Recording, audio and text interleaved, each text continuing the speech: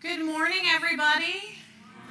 We are so thrilled that you are here, that you made it through the rain to get here this morning. You could have been anywhere else, and you are here at Trinity in Blythewood, and we are so happy to have you with us in worship this morning, worshiping in person, or even if you are worshiping online. We want to celebrate this morning Wiggle Church starting back this past Wednesday. We had a fantastic time. We hope that more can come next time. The next one is October 11th, I'm pretty sure. If that's the wrong date, it's the second Wednesday of the month. Please make sure that you read all of the announcements in your bulletin. It also has the people we are praying for and all of the events taking place this week at the church. Thank you for everyone who came to the brunch this morning. I hope you had a fantastic time. For those of you who didn't make it to the brunch, I'm still thrilled you're here and to see you this morning. The CAB food drive is still ongoing. You can check our website for a complete list of what they need. You can bring the items by the office or in the bins we have out here. Mark your calendars for Sunday, October 8th. We are doing something very special. We are going to be doing a community-wide prayer service, and we are partnering with the group Faith and Blue. And if you are not familiar with that group, they are an organization that works to build connection between law enforcement officers and neighborhood residents so that everyone feels welcome, safe, and included in their community. So during that prayer service, we will have different members of law enforcement here, but we will also be praying for our community, and we hope that you will come and join us. If you are like me and you're like, oh, it's flu shot season, I need to get a flu shot, have no fear. If you come here to worship on Sunday, October 15th, we will have a flu shot clinic over in the youth building from 8:45 to 11:45 a.m. Here at Trinity, we are a church that we connect with God and one another so that we might grow into who we are called to be and serve boldly with love and grace. Our opening prayer this morning comes from the song, Speak, O Lord. Let us pray. Speak, O Lord, as we come to you to receive the food of your holy word. Take your truth, plant it deep in us, shape and fashion us in your likeness, so that the light of Christ might be seen today in our acts of love and our deeds of faith. Speak, O Lord, and fulfill in us all the purposes for your glory. Amen.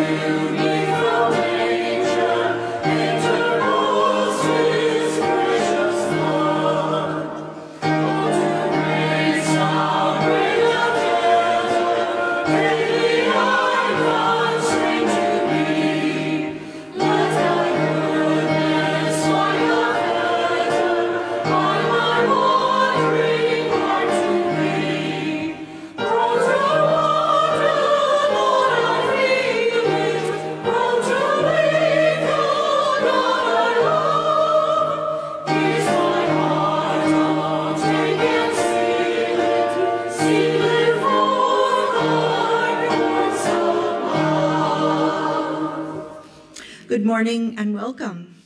Please join me in the greeting, which we will read responsively. Your part is in bold. Maker of the fields, forests, and streams, your generous goodness comes out to us new every day.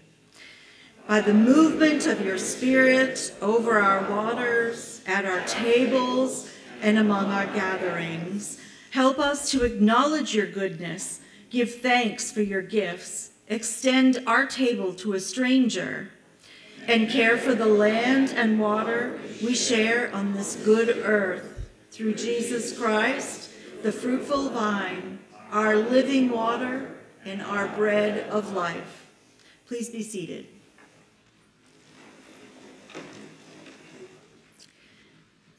Please join me now for the prayer for illumination, which is found in your bulletin or on the screen.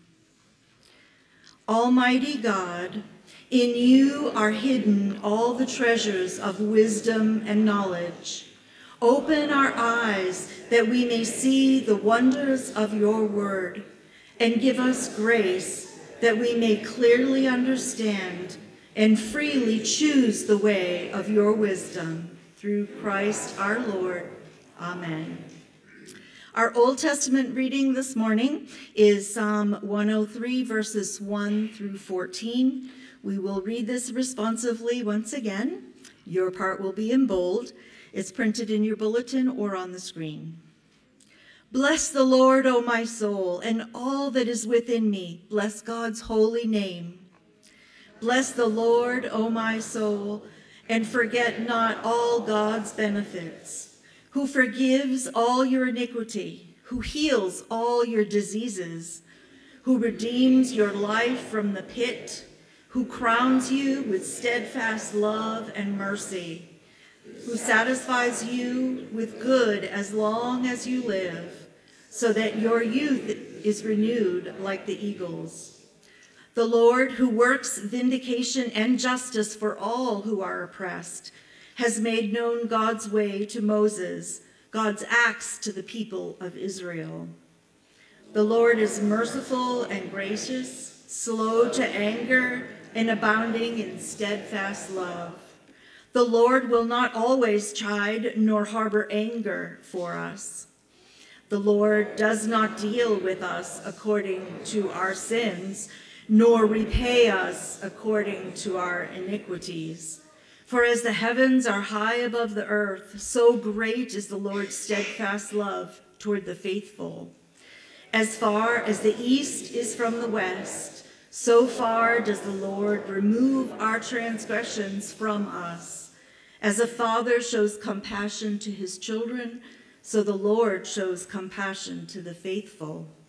For the Lord knows our fame and remembers that we are dust. May the Lord add his blessing to the reading, hearing, and living of these words.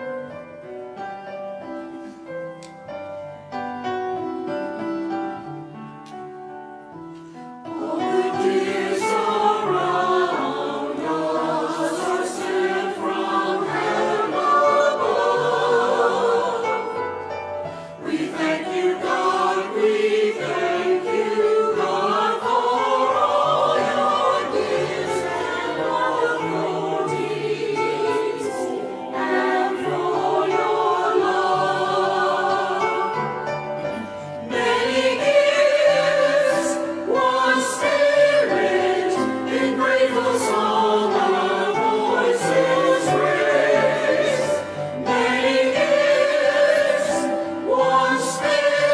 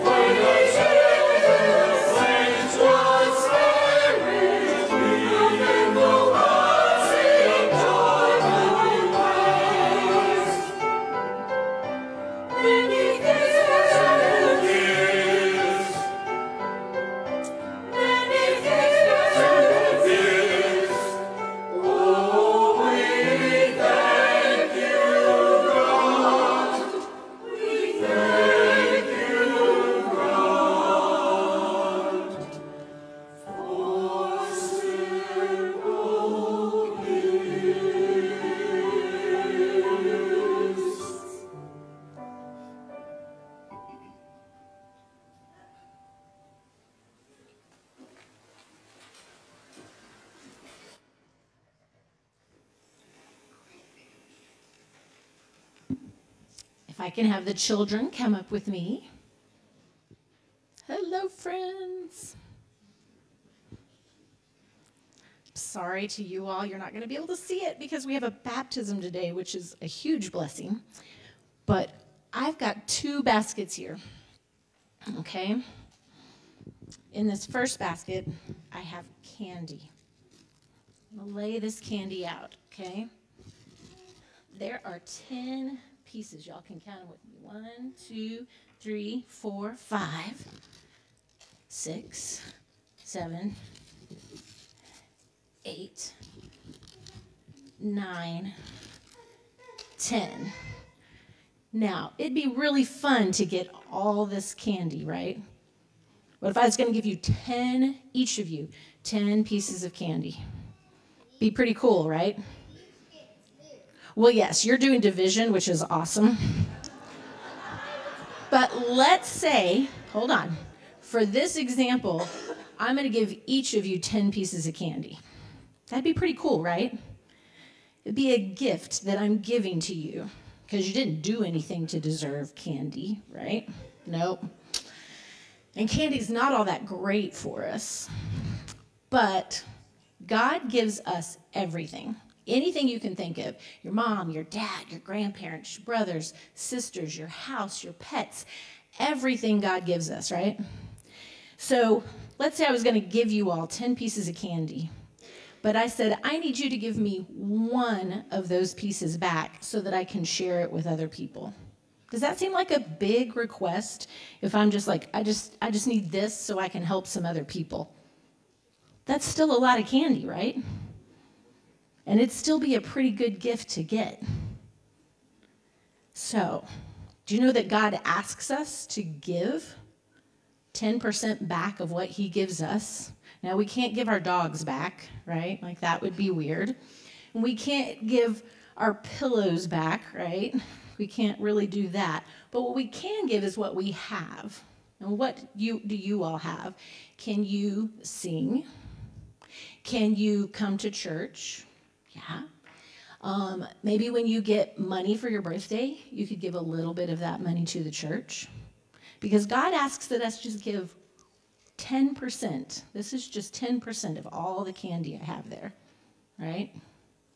And he asks, will you just give that back to me so I can help other people? And it's a gift we give back to God because he asks us to.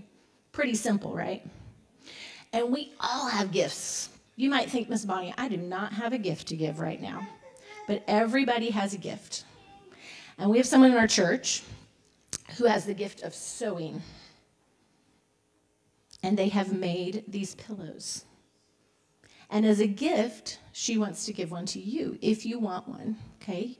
You can take one home and you can remember that God gives us everything we have, right? We didn't earn this pillow, right? You didn't do anything to get this pillow, but it was a gift from someone that wanted to say, we love you and we love that you're coming to church. And if you want a pillow, you can take one home, okay? So I want you to, when you look at this, and it's got a little prayer on it when you're praying at night, to remember that there are gifts that we all have. Her gift is sewing. My gift is talking. That's why I can sit up here and do this so long. But we all have gifts. Each one of you has a gift. And you can use that gift for God. And you can give back to God from what he gives us. Sound good? Let's pray. Thank you, God, for your love. Help us share your love. Amen. Okay, let's go to Children's Church and I'll hand all these goodies out. You help me put them up? Thank you. There we go. You carry it for me? Awesome.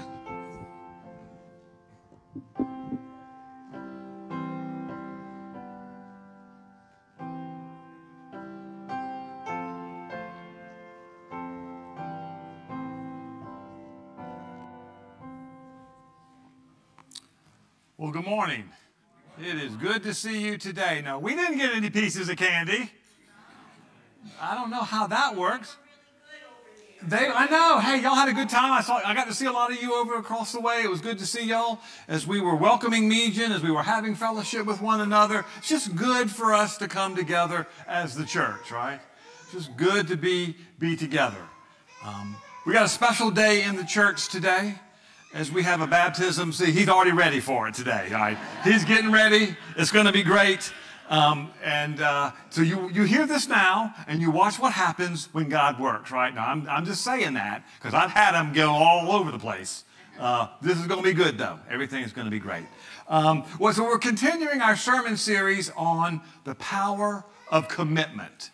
And we've looked 2 weeks ago at the commitment of prayer.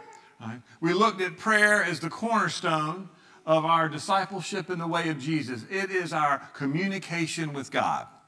It's the way we communicate with him, and he communicates with us.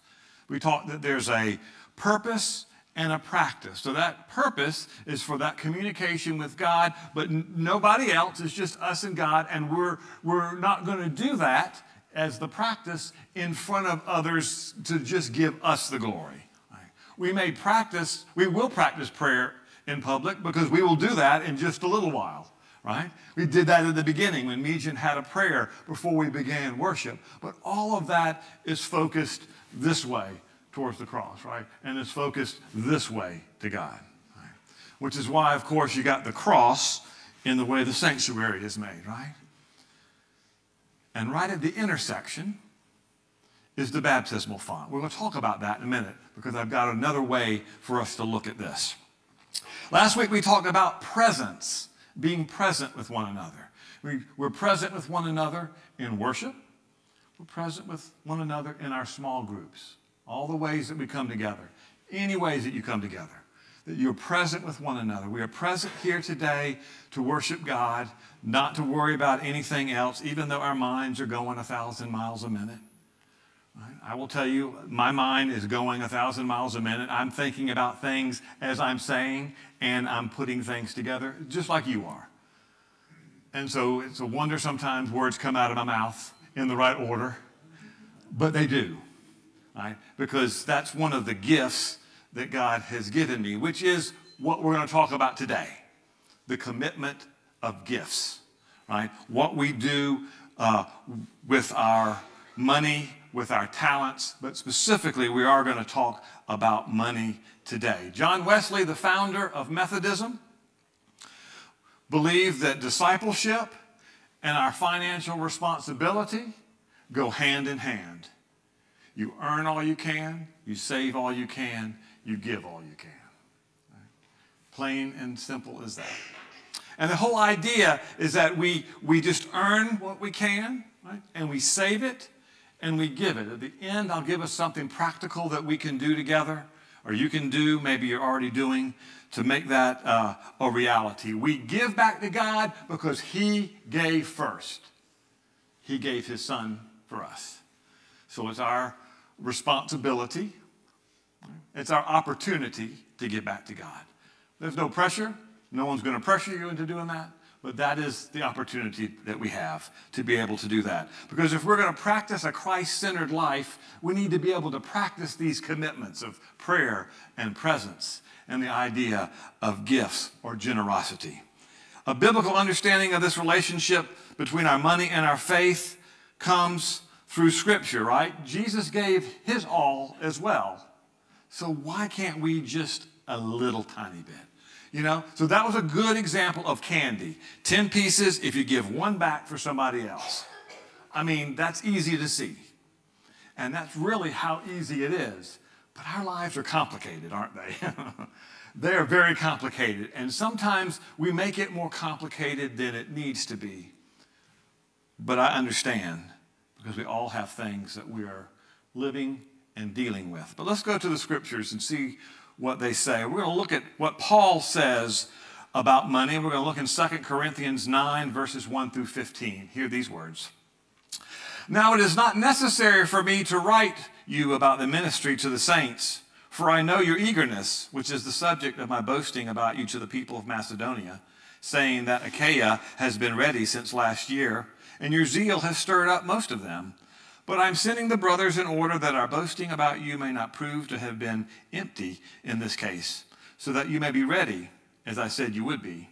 Otherwise, if some Macedonians come with me and find that you are not ready, we will be humiliated, to say nothing of you, in this undertaking. So I thought it necessary to urge the brothers to go on ahead to you and arrange in advance for this bountiful gift that you have promised, so that it may be ready as a voluntary gift and not as an extortion. The point is this: the one who sows sparingly will also reap sparingly, and the one who sows bountifully will also reap bountifully. Each of you must give as you have made up your mind, not reluctantly or under compulsion, for God loves a cheerful giver. And God is able to provide you with every blessing in abundance, so that by always having enough of everything you may share abundantly in every good work. As it is written, he scatters abroad, he gives to the poor, his righteousness endures forever. He who supplies seed to the sower and bread for food will supply and multiply your seed for sowing and increase the harvest of your righteousness. You will be enriched in every way for your great generosity, which will produce thanksgiving to God through us. For the rendering of this ministry not only supplies the needs of the saints, but also overflows with many thanksgivings to God. Through the testing of this ministry, you glorify God by your obedience to the confession of the gospel of Christ, and by the generosity of your sharing with them and with all others, while they long for you and pray for you because of the surpassing grace of God that he has given you. Thanks be to God for his indescribable gift. This is the word of God for the people of God. Thanks be to God. So on the surface, Paul is talking about money. He's talking about money, and he's talking to a community, the Corinthians, right? It's a big issue for them. It was a big issue for us today. And so we talk about those things. When I talked about John Wesley earlier, he also believed that the love of money is the root of evil, not the money itself, right? Sometimes it's just not the money, but it's the love of money. You know, if we had that basket up here and there were 1,000 baskets of candy up there and one person was going to go after all that candy, they may have a problem, right? Right? The love of that is too much and excess. That's just not good. But having money itself is not the problem. That's not the issue here. Because if you have seeds, as he uses the seed and the sower, it's okay to have a bunch of seeds. What do you do with them? You cast them. You cast them out. So Paul wrote this letter because he was concerned that the Corinthians had made a promise to do the right thing. They completed a collection for the church in Judea, and they were going to give that away. And they said that they were going to do that. It was a commitment, so they were going to live into their commitment. We, as a church, are committed to many things. When we ourselves and you, in your history at Trinity here, have committed to build something, you're committed to build it, and then you're committed to pay for it. We need to make our commitment true. Our word is our bond. We are going to do those things. That's what God expects. And that's what Paul expects. He's expecting that to happen for this church in Corinthians. But I want to take away from some of that and look at the two guidelines and two benefits of giving that Paul outlines for us. He outlines it for the church at Corinth, but he outlines this for us. And this is where I want us to begin to think. The first guideline, give generously. You give generously. If you have it and can do it, you give, right? And giving generously has nothing to do with the amount, right? Because we all could give different amounts, but it's the giving, and you do it out of what you have, the abundance. I know our 21st century minds are, going crazy. Oh, I got all these bills to pay, but let's just for a moment, just think if you had the 10 pieces of candy and you gave generously and you said, here's a one. I'm going to give one to somebody else. It's an easy way to see that. Right? The second way that we do this, really the second guideline, is to give cheerfully. You do it because you want to give and you're happy to give. If you're going to receive a gift, if I'm going to give this gift, I'm not going to go up like this and try to hand somebody something. And you're not going to receive it if your hands are closed either, right? But if you're going to give generously and abundantly, you're going to open it up, right? You're going to give. So if you're planting and you're just casting, you're not going to go and you'll be there all day. And the machines nowadays do all that for you, right? They can, the tractor, they can do all that for you. But you do a bunch, right? Because what happens? For every one seed, the production that comes from that could be 100-fold. So we give cheerfully, right? Now, however much we choose to give is only our business, right? It's what we decide. It's between us and God. This can work with our talents. We may give of our talents and of ourselves. We need to be able to give generously, and we need to be able to give cheerfully. So if we want to serve and we want to volunteer, we do it in the exact same way. I'm going to give of my time. You're going to stick your toe in. So no, just go ahead and give. I'm going to block this time to give. And I'm going to do it for what? Others will benefit from that along with yourself. Right? But you think it's enough to give generously, but it's really not, right? The whole idea of being cheerful, right? And that doesn't mean that cheerful that you got to be really happy about it. But it doesn't mean you got to be sad either, right? I'm not saying that. But cheerful doesn't necessarily, right? You just got to have that spirit of giving. Because you may be making a decision when you look at your budget and go, wow, I don't know. I'm going to give cheerfully. But how am I going to make it through this, right? How am I going to make it through this? There are two ways to fail at giving, Paul recognizes. If you give generously but not joyfully, you're giving in the wrong way. And if you're joyful but not generous, then you failed altogether. Now, all of us worldly minds in the room that are going, man, this sounds countercultural. Well, it is, but this is God's economy. And we turn it upside down and go, oh, this is what God's calling us to do. It's not what we would necessarily do in the world, right? Some of it might be, but a lot of it's not. A lot of it, we just think that that doesn't make sense. Why would we do it that way? But how many of you have received benefits back from what you've given? I'm not going to ask for any show of hands, but over half of you in here have given things in the past, and you will realize somewhere down the road that it's come back to you at a time when you needed it the most, right? I mean, that's true. I mean, I've experienced it multiple times in my life. We may not want to do, but when we do, God comes back and He blesses. So God wants us to be at the intersection of generosity and joy. So when I come back, at the intersection of generosity and joy, right? Here we are, intersection, right? So that we give generously and we're joyful as we do it. We worship generously and we're joyful when we do it. We pray and our presence, next week we'll talk about serve. It works the same way. So think about that. That's what we do. But there are benefits to giving as well. God will give you what you need to continue to be generous. Again, God will give us what we need in the time that we need it. Now, there are many seasons of life that we're in.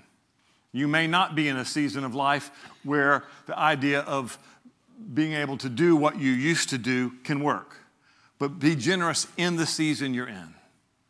Remember, it's between you and God. It's not what your neighbor wants you to do or you think your neighbor's doing. Because what you think your neighbor's doing isn't your business. It needs to be just you. This is what I'm going to do for God. This is what I want to do. Because God blesses generous givers.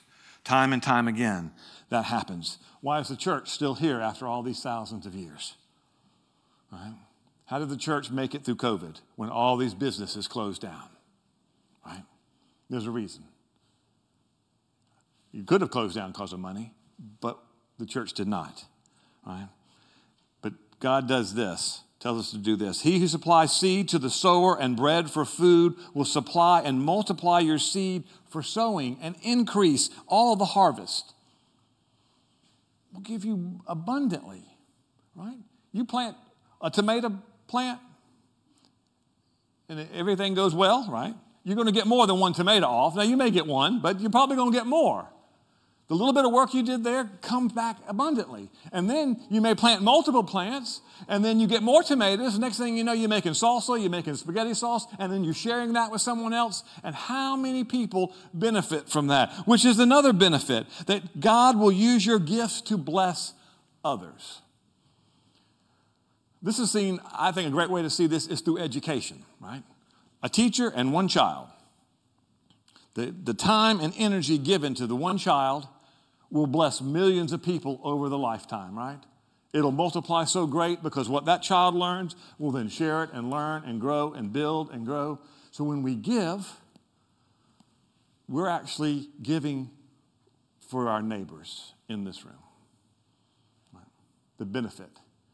And beyond, in our community, and new churches, and missionaries, and missions all over the world. The United Methodist Church is a global church. What we give now will help all folks all over the world. We have an impact that we can change the world. It doesn't look that way, but in God's economy, we can do that. We have the possibilities to do that, and it's one person and one gift at a time. You just slowly do that. It'll supply the needs of the saints, those folks who are really in the trenches doing, alcohol and abuse work, gun violence work, our law enforcement, which we're going to do our prayer service in a couple of Sundays, to recognize and partner in with especially our Richland County Sheriff's Department, because we don't have a local police in Blythewood, but we depend on our deputies, both men and women, to protect. But they serve, and we need to be able to recognize them and pray over them. Because how many times do we just don't give it much thought? But the work that they do is important. The work that you do is important. The work that we do as the church has an impact. It's easy for us to get wrapped up in all the doings of the church, but when it gets right down to it, to the scriptures, we ourselves have great power that God's given us. We get to choose, and we can make a big difference in one person's life. It's just one. Just one. A little while, we're going to see a difference that the church makes in one child and family's life. It'll actually be our family too. It's God's family, right? It's just going to be one at a time, right? Just one. But one can make a huge, huge difference. It'll bring us closer to others when we give of ourselves, right? When we hold back and we think that we're trying to punish, only the person holding back is the one who gets hurt, right? It's like forgiveness. I'm not going to forgive them because, well, guess what? You're not forgiving for the other person, you're forgiving for yourself. And when you do and you let that go, it opens you up to a whole new world. When we say, I'm not going to give because I'm not going to do this, guess what? You only hurt yourself. You don't hurt the whole, because the whole's going to keep going, right? It's going to keep going, and we're going to keep moving, and you're going to keep moving, and the world keeps moving. But we have to put it in a place with the right generosity and the right cheerfulness, so that God can use it in a way that is powerful. The benefit of giving is clear. Individuals and families and churches can have this whole idea of a lifestyle and disciplined spending and generosity. We need to be globally minded, to not think just inside. If we're only giving inside, it's a club. But if we're looking at it as a broad, we can be the church. I'm very clear. I give more than 10%, me and Jan do. Right? So I'm going to tell you right up front. I'm not ashamed of that. Right? So I'm going to tell you, I'm going to put my money where my mouth is, but it's none of your business. And it's none of my business what you give. But I want you to know that that's what we do, because we're committed to God in Christ. Right? That's what God's teaching us through our prayers, through our presence, and through our gifts. In a little while during this service with baptism and joining of members, we're going to say those words out loud. And you're going to commit in front of everyone in God at the intersection of generosity and joy that you're going to live faithfully by these ways. I'm telling you, when you do, there are great things that happen, right? We can all disagree on how it might need to be spent, but if we give, the answers will come to us. I'm telling you, the answers will come. It opens up. It is a great thing for us to hear. It's a great thing for us to see. Next Sunday, we're going to talk about the commitment of service. And service is a perfect follow to gifts. Because gifts was a perfect follow to presence. Because when you give, you are present with what it is you're giving to. You know what you're giving to, right? You look at your checkbook and go, I'm giving to this, right? You're very present. We'll talk about service. And next week, we're going to talk and have someone talk to us about an opportunity that we ourselves might be involved in at Trinity, where our service will come through gifts and prayers and presence to help others, thousands, millions of people with things. And I'll let that happen next week, and you'll understand when it comes together. One of our Sunday school classes, the Hitchhikers, they've partnered with Epworth Children's Home, and they've done a great thing of service where they've gone into an old prayer garden next to the chapel at Epworth Children's Home, and it was dilapidated. You didn't even know it was a prayer garden. It just looked like a bunch of old wood and plants and weeds, and it has been rebirthed into a beautiful prayer garden with nice 3 wooden crosses up on top of this. They were all dilapidated. They gave of their time and their talents and their gifts. We're going to do some other work with Epworth over time, and we ourselves are going to do good work. We raised almost over $1,000 for Epworth last Sunday. That's wonderful because that's giving of ourselves for somebody else. For these children don't have the opportunities that you and I have. Well, they do through Epworth, but otherwise, they'd be out on the street. And today's weather would not be a nice place to sleep in, would it? It wouldn't. So we'll have opportunities to serve, and we'll talk about that next week. So something practical. I've put this in my Holy Smoke moment this week, last Sunday, about the 10-10-80 principle, where you take 10% of your money and you give 10% to God, right? You give 10%. It's always easy when you can't see it, right? So like when you work, and they take out all your savings and your health and your tax and all you can't see, right? You can see the number, but you never see it or feel it because you've learned to live around that. Come do the same thing. Just take 10 and say, boom. Take 5, whatever. This is ideal. And then you take the next 10 and you save it. All you folks under 20 in the room that are here, man, listen to your parents, and there's opportunity to save now. It'll benefit you down the road, right, adults? I mean, it's going to be true. Because what we have now, now you're going to think this is just some old guy up here telling you this. But the reality is it's going to be much more expensive when you're my age than where it is now. But you're going to be able to do it. And we as a church can help you do that. And then the 80% you live on. 10-10-80. 10 to give to God, 10 to save, 80 to live on. That's ideal. Some of you are well beyond that. Some of you can't even get there. But that's okay. Just try. Put it in your mind and say, I'm gonna do this. I'm going to do this for 6 months, and I'm going to see what God can do in my life. Do it because you're giving to God, not because Pastor Scott said it. Right? Just try it and watch how God blesses us.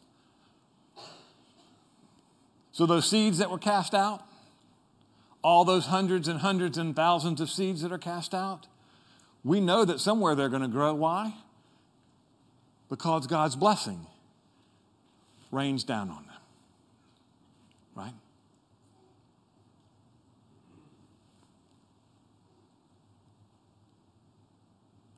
It's raining down. Right? It's rain. Right? That is rain you're hearing, by the way. That's why I'm saying that. Right? It's raining down. That's what happens. We didn't ask the rain to come. We want to dodge the rain. We want to get out of the rain. But man, receive God's blessing today. Let's pray. Oh God, we are thankful for this opportunity to gather as the church, to be your people. We come from all walks of life. Our road to Trinity has been long and winding. Some of us have attended for years, and others are just peeking their head in and coming in and seeing how God is moving throughout this place. Lord, we do the best we can. We know we can do better. We know we are committing to our prayers and our presence and our gifts as far as we've gotten. We know we will commit more in just a little while. That if we can just step back and see the wonderful things that you do, the smiles, the tears, the things that are really important, the ways that you nourish us through your word, the ways that we sit with our brothers and sisters in this place to worship you, but when we're done, we get to share a word, a handshake, just a smile that could brighten someone's day, that could lead them to do something that really could change the world. Lord, we pray for those who are hungry and homeless and hopeless today, for those around the world who are suffering and dealing with natural disasters, for those disasters that we ourselves bring on ourselves through war and poverty, for those who are dealing with abuse and gun violence, those who are just at a place that they're stuck. Lord, that might be us. We pray, oh God, that you will pull us up. Give us a hand up, not a hand out. Allow us to be the hands and feet of Christ to help others give a hand up and not a hand out. Allow us to teach and to provide for those who are in need. Lord, give us the wisdom to know what to do and when to do it. For this day, we give you great thanks for this time and this special moment that we will all share together. We ask all these things in the name of Jesus Christ, our Lord and Savior, who taught his disciples to pray. Our Father, who art in heaven, hallowed be thy name. Thy kingdom come, thy will be done, on earth as it is in heaven. Give us this day our daily bread, and forgive us our trespasses, as we forgive those who trespass against us. And lead us not into temptation, but deliver us from evil. For thine is the kingdom, and the power, and the glory forever. Amen. It's now our opportunity to get to share in a moment of the church that is so important. It's one of the two sacraments, holy baptism. I'll have the family come forward at this time as we prepare our hearts and minds to be witness to participate in, and to welcome one into the family of God. Interesting that it's raining outside. As the rains come down, the water is important as a symbol, right? Our body is made up mostly of water. The earth is made up mostly of water. And so it is why water is what we use in these moments.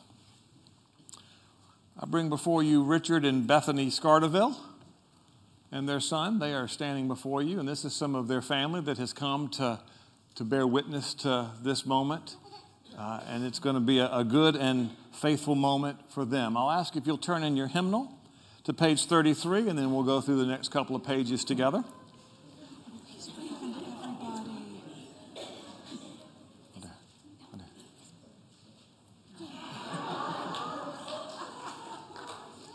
It's going to be all right.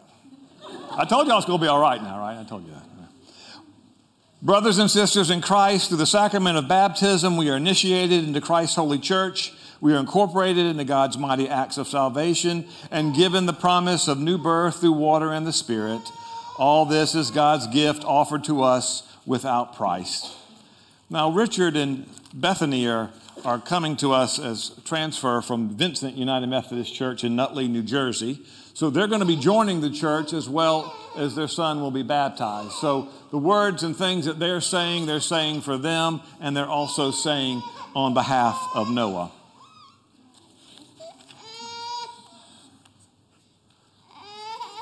It'll be okay. It'll be okay. All right.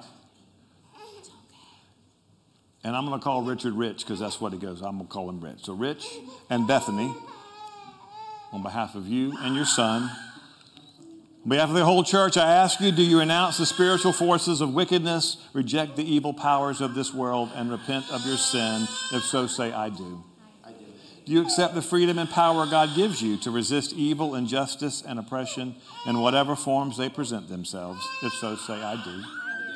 Do you confess Jesus Christ as your Savior, put your whole trust in His grace, and promise to serve Him as your Lord in union with the church which Christ has opened to people of all ages, nations, and races? If so, say, I do. So this will be on behalf of your son. Will you nurture this child in Christ's holy church, that by your teaching and example, he may be guided to accept God's grace for himself, to profess his faith openly, and to lead a Christian life? If so, say, I will. All right, congregation, on page 35, I ask you this question. Do you, as Christ's body, the church, reaffirm both your rejection of sin and your commitment to Christ? Will you nurture one another in the Christian faith and life and include these persons now before you in your care? That's how you will proclaim the good news.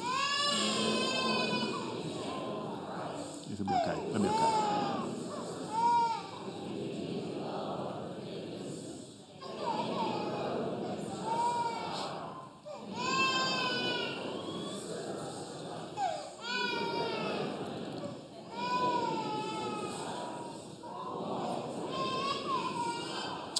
Let us join together in professing the Christian faith as contained in the scriptures of the Old and New Testaments. Do you believe in God the Father? I believe in God the Father Almighty, creator of heaven. Do you believe in Jesus Christ? I believe in Jesus Christ, the only Son of our Lord, who was conceived by the Holy Spirit, born of the Virgin Mary, suffered under Pontius Pilate, was crucified, died, and was buried. He descended to the dead. On the third day he rose again. He ascended into heaven, is seated at the right hand of God the Father, will come again to judge the living and the dead. Do you believe in the Holy Spirit? I believe in the Holy Spirit, the Holy Catholic Church, the communion of saints, the forgiveness of sins, the resurrection of the body, and the life everlasting. Water.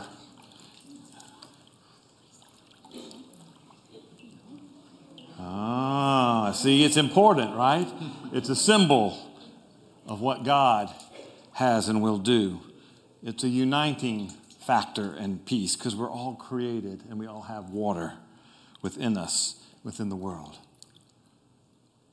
Oh, yeah. Yeah, oh yeah. You go on in a minute. Page 36 will continue. The Lord be with you. And also with you. Let us pray. Eternal Father, when nothing existed but chaos and swept across the dark waters and brought forth light, the days of Noah, you saved those on the ark through water. After the flood, you set in the clouds a rainbow. When you saw your people as slaves in Egypt, you led them to freedom through the sea. Their children you brought through the Jordan to the land which you promised.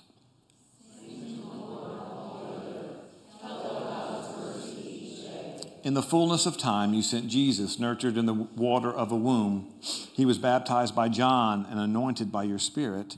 He called his disciples to share in the baptism of his death and resurrection and to make disciples of all nations.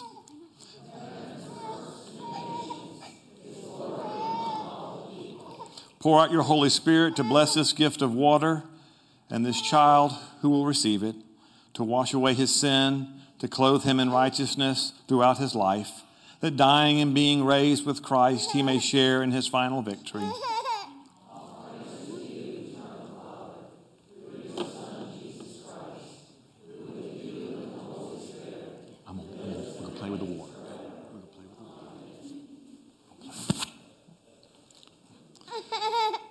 What name shall you give this child? Noah Richard Scarville. All right. Noah Richard Scarville, I baptize you in the name of the Father and the Son and the Holy Spirit. May God bless you and keep you, okay?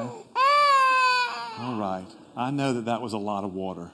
That was a little bit more than I wanted to do. Look at Pastor Meejan right here. Hey, how about we go see your friends? How about we go see some friends? You come walk with me. Yeah, because you had the magic touch. I'll hold them, but you come walk. How about that? All right, come on. Oh, you hear the music? Say hello, everybody. Oh.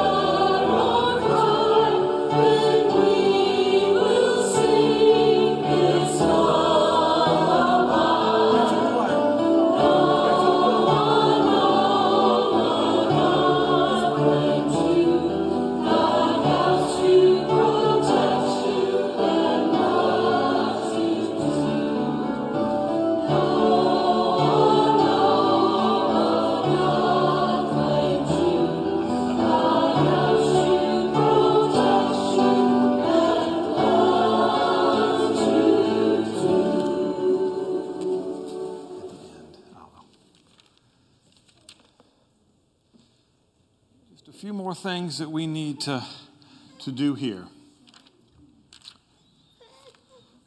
We need to make sure that Rich and Bethany, as they come as members of this church, I'm going to ask you, as members of this congregation, will you faithfully participate in its ministries by your prayers, your presence, your gifts, your service, and witness? If so, say, I will. Congregation on page 38. Members of the household of God, I commend these persons to your love and care. Do all in your power to increase their faith, confirm their hope, and perfect them in love.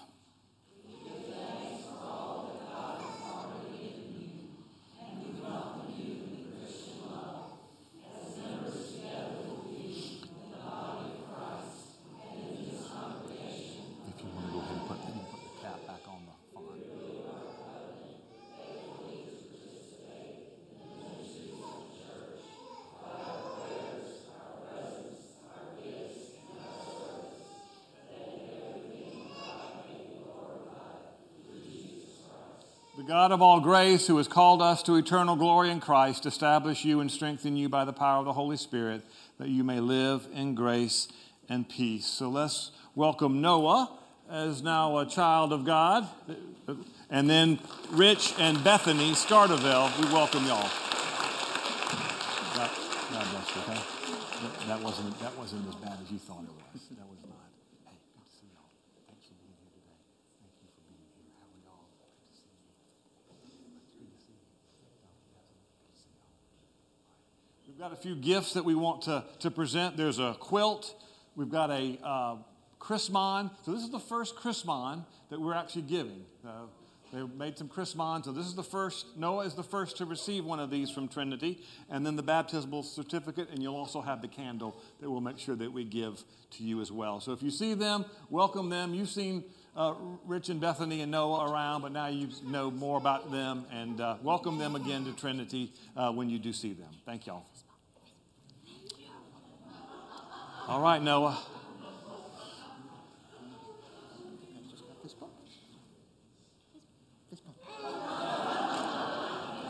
He's the man that put all that water on me.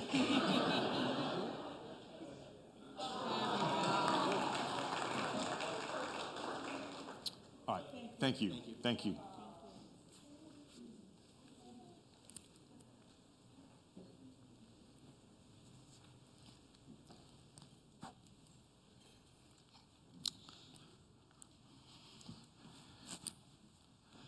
So those are great, right? Because you just really never know how it's all going to work, right? Right? And just the fluidity of it and the organic nature of how it happens, you know, because we don't understand what baptism, we don't understand how all this really comes together, because God has just told us, you do these things and you do it, you bless the water, it's like communion, you know, how it becomes the body and blood of Christ, it's a mystery to us. And the baptism is a mystery to us. But we do know that God has blessed and will continue to bless us. So now is our opportunity to give back to God by a presentation of our tithes and offerings.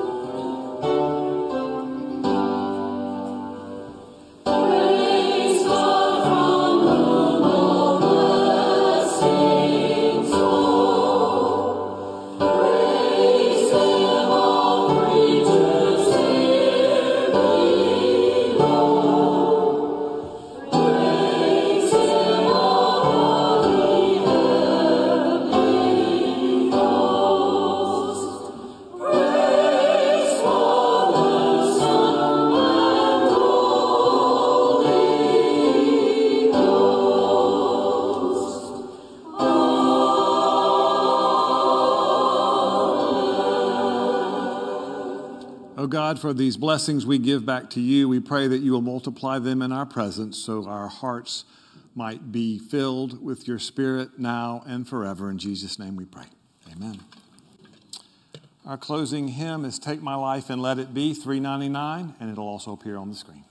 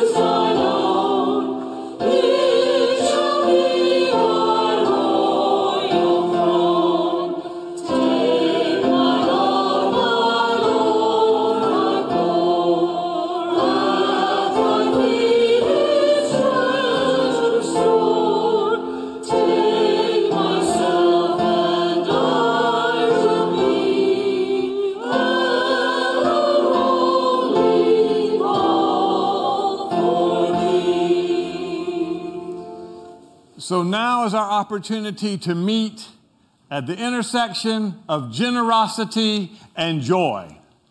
Today we have met there.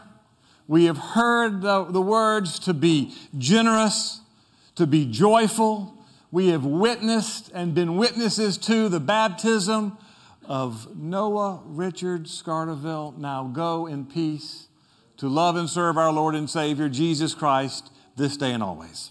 Amen.